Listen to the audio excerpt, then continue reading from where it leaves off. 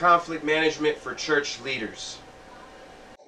No matter where you go, no matter who you are, you're going to face conflict. I guarantee you. Matter of fact, we've already faced conflict, right?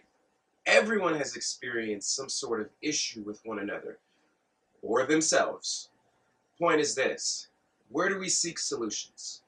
Well, thank God for the Bible, because it teaches us various methods to how to deal with conflict, whether it's relational, which it usually is, or whether it's just finding a solution to an answer. Here are some things that you could take away. Jesus said if you're dealing with relational conflict, the first thing you should do before you offer your gift or praise or worship or anything to God, you should leave it at the altar and you should reconcile the relationship. Now, when we go about reconciling, it's not about pointing fingers. It's all in the intention of the heart, doing it genuinely and lovingly, saying, hey, this is what bothers me, and I would appreciate it if you can just be a little bit more courteous to my feelings.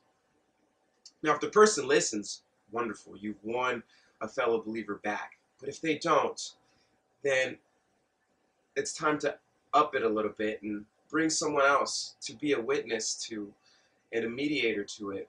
And if the person still doesn't listen, then the Bible says that we are to treat that person as a non-believer. But if they ask you for forgiveness, you should forgive them 7 times. But Paul, the Holy Spirit, is saying, whatever it takes to win a brother or sister back for Christ, or to reconcile the relationship, do it. Do it with the fear of the Lord in your heart.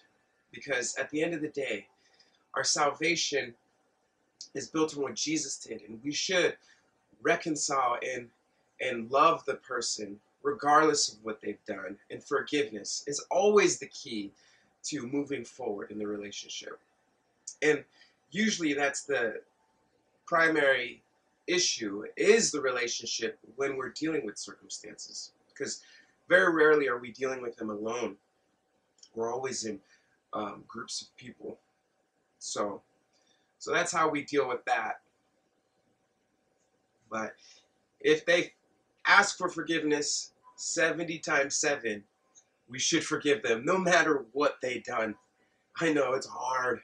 It is very difficult. We all struggle with it, but it's really down to the point of, if we believe what Jesus has done for us on the cross, then we can hold no grudges against one another. One of the scriptures describes is 2 people going to the altar. One a Pharisee and one a Sadducee or tax collector. And he basically says, forgive me, Lord, for I'm a sinner too. And the other says, he thinks he's basically righteous, which he's not. None of us are. None of us can stand before the Lord. None of us can sit at his table and say, why are they here? They don't belong here. None of us have that right. All of us are humbled. All of us have been invited to this body of Christ. And he is the one who is ultimately in charge. So we must recognize that and say, we have no authority. We should be obedient and servants and friends of one another. We should be equals, master or employee. It doesn't matter. We're all the same in Christ. So be reconciled with your neighbor, whatever it takes, according to the Bible.